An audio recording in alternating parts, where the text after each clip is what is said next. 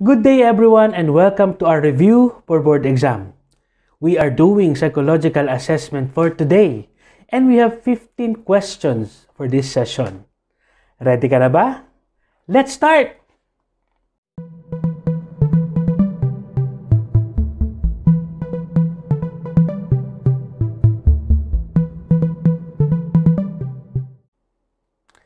Psychological assessment review questions. Number 1. Appraisal can be defined as A. The process of assessing or estimating attributes. B. Testing which is always performed in a group setting. C. Testing which is always performed on a single individual. Or letter D. A paper and pencil measurement of assessment attributes. Number 2. A test can be defined as a systematic method of measuring a sample of behavior. Test format refers to the way items are presented. The format of an essay test is considered a or an blank format. Is it A. Subjective? B. Objective? C. Very precise? Or D. Concise? Number 3. The BLEP or BLEPP is a or an blank test because the scoring procedure is specific. Is it A. Subjective? B. Objective? C. Projective? Or D. Subtest? Number 4.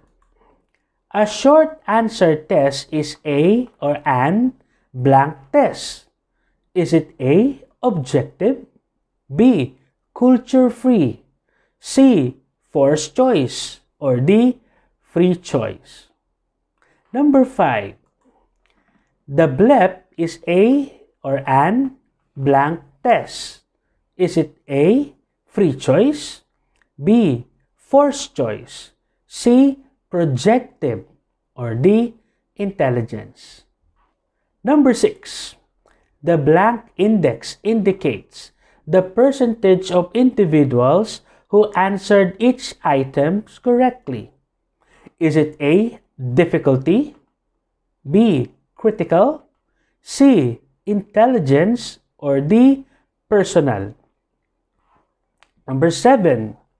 Short answer test and projective measures utilize free response items. The civil service exam and college entrance exam uses forced choice or so-called blank items. Is it A. Vague? B. Subjective? C. Recognition? Or D. Numerical? Number 8. A true or false test has blank recognition items. Is it A. Similar? B. Free choice? C. Dichotomous? Or D. No? Number 9. A test format could be normative or ipsative. In the normative format, letter A, each item depends on the item before it. B. Each item depends on the items after it. Or C. The client must possess an IQ within the normal range. Or D. Each item is independent of all other items. Number 10. A client who takes a normative test, letter A, cannot legitimately be compared to others who have taken the test. B. Can legitimately be compared to others who have taken the test. C. Could not have taken an IQ test. Or D. Could not have taken a personality test. Number 11. In an ipsative measure, the person taking the test must compare items to one another. The result is that A. An ipsative measure cannot be utilized for career guidance. B. You cannot legitimately compare two or more people who have taken an ipsative test. C. An ipsative measure is never valid. Or D. An ipsative measure is never reliable. Number 12. Tests are often classified as speed test versus power test. A typing test used to hire secretaries would be letter A, a power test. B, neither a speed test nor a power test. C, a speed test. Or D, a fine example of an ipsative measure. Number 13. A counseling test consists of 300 force response items. The person taking the test can take as long as he or she wants to answer the question. Letter A. This is most likely a projective measure. B. This is most likely a speed test. C. This is most likely a power test. Or D. This is most likely an invalid measure. Number 13. An achievement test measures maximum performance, while a personality test or inventory measure A.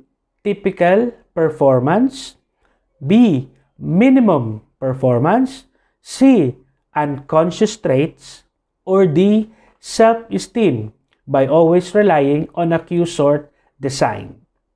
And number 15. In a spiral test, A.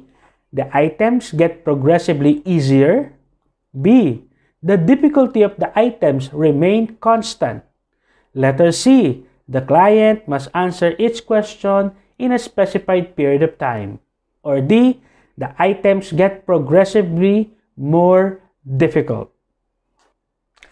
And now, let's proceed to answers and explanation. Number 1. An appraisal can be defined as, and the answer is letter A, the process of assessing or estimating attributes. Appraisal is a broad term which includes merely testing clients. Appraisal could include a survey, observation, or even clinical interviews. So choices B, C, and D are too limited. A test is simply an instrument which measures a given sample of behavior. When we use the term measure, it merely connotes that a number or score has been assigned to the person's attribute or performance.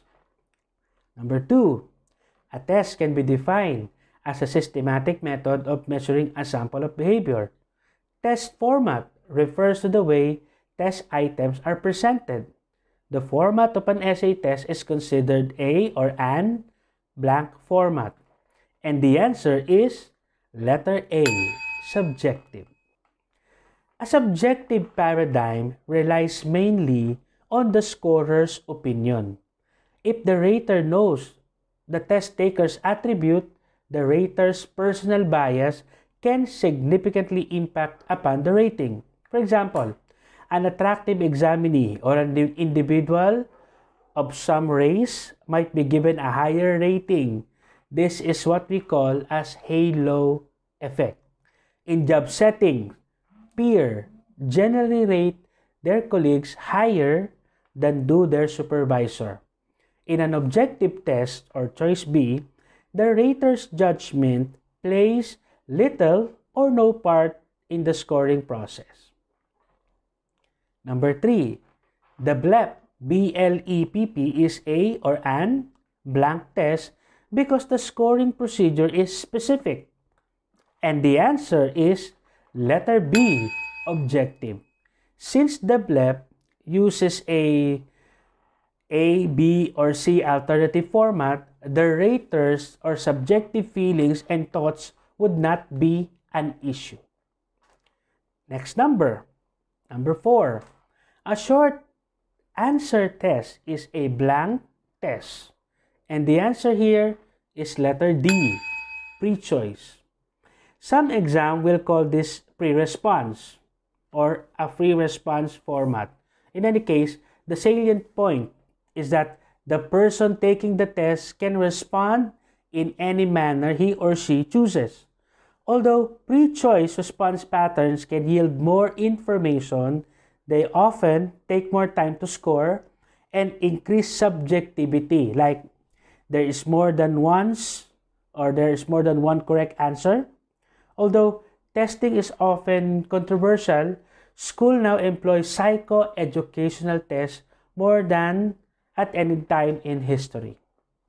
Next number 5. The BLEP is a or an blank test. And the answer is forced choice. Letter B. Forced choice are sometimes known as recognition items. On some tests, this format is used to control for the social desirability phenomenon, which asserts that a person puts the answer he or she feels is socially acceptable. Like, for example, the test provides alternatives that are all equal in terms of social desirability. In the MMPI-2 or Minnesota Multiphasic Inventory, for example, it uses forced choice to create a lie scale composed of human frailties that we all possess. This scale, therefore, ferrets out those individuals who try to make themselves look good, like the way they believe they should be. And next number 6. The blank index indicate the percentage of an individual who answered each item correctly. And the answer is letter A, difficulty. The higher the number of people who answer a question correctly, the easier the item is, and vice versa. A 0.5 difficulty index, also called difficulty value, would suggest that 50% of those tested answered the questions correctly, while 50% did not. Most theories agree that a good measure provides a wide range of items that even a poor performer can answer correctly. Number 7. Short answer test and projective measure utilize free response items. The civil service exam and the college entrance exam uses forced choice or so-called blank items. And the answer is letter C, recognition. Recognition items give the examinee 2 or more alternatives. Next number. A true or false test has blank recognition items. And the answer is dichotomous. Dichotomy simply means that you are presented with two opposing choices, and this explains why choice A is definitely incorrect. When a test gives the person taking exam 3 or more forced choices like the civil service exam and the college entrance exam, the psychometricians calls it a multi-point item. So choice B describes a situation in which the examinee can respond in any way he or she chooses. Number 9. A test format could be normative or ipsative. In the normative format, the answer is letter D. Each item is independent of all other items. Ipsative measures compare traits within the same individual. They do not compare a person to other person who took the instrument, like the Cooder Occupational Interest Survey, which is now called the Cooder Career Search with Person Match, is one such example. The ipsative test allows the person being tested to compare items. Number 10. A client who takes a normative test, the answer is letter B, can legitimately be compared to others who have taken the test. First, forget about choice A, it's ipsative. Technically, a normative interpretation is one in which the individual score is evaluated by comparing it to others who took the same test. A percentile rank is an excellent example. Say, your client score an 82 on a nationally normed test. On this score corresponds to the percentile rank of 60.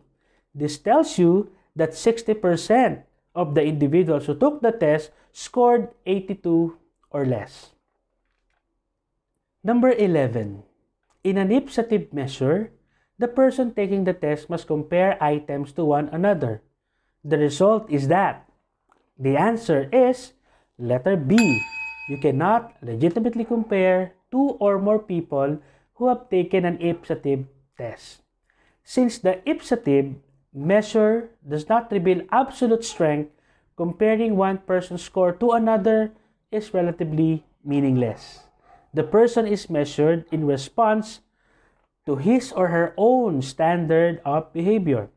The ipsative measure points. It points out the highs and lows that exist within a single individual. Hence, when a colleague tells you that Mr. Edwards' anxiety is improving, she has given you an ipsative description. This description, however, would not lend itself to comparing Mr. Edwards' anxiety to Mrs. Cruz's. Number 12. Tests are often classified as speed tests versus power tests. A time typing test used to hire secretaries would be, the answer is letter C, a speed test. In terms of difficulty, a speed test is really intended to be fairly easy. The difficulty is induced by the time limitations and not the difficulty of the task or the questions themselves. Okay? Try giving your secretary a time keyboard test and give him or her 3 hours to complete it, and you'll see that he or she can do it well. A good time or speed test is purposely set up so that nobody finishes it. A power test, like choice A, is designed to evaluate the level of mastery without a time limit. A time test is really a type of speed test, but a high percentage of the test takers complete it, and it is usually more difficult and has a time limit. Number 13. A counseling test consists of 300 forced response items. The person taking the test can now take as long as he or she wants to answer the question. So the answer here is letter C. This is most likely a power test. Like the speed test, it will ideally be designed so that nobody receives a perfect score. Choice A, projective measure, stands incorrect since the projective tests rely on free response format. And number 14, an achievement test measures maximum performance while a personality test or interest inventory measures. And the answer is letter A, typical performance. Interest inventories are popular with career counselors because such measures focus on what the client likes or dislikes. The strong interest inventory is an excellent example. So choice D, the Q sort, often used to investigate personality traits, involves a procedure in which an individual is given cards with statement and asked to place them in piles of most like me or least like me. Then the subject compiles them to create the ideal self. The ideal self can then be compared to his or her current perception in order to assess self-esteem. And number 15. In a spiral test, the answer is letter D. The items get progressively more difficult. Just remember that a spiral staircase, it seems to get more difficult to climb as you walk up higher. And that's the end of our drill for today. I hope you learned a lot. Don't forget to click the subscribe button and hit the notification bell for updates on our drill. Keep safe and have a nice day.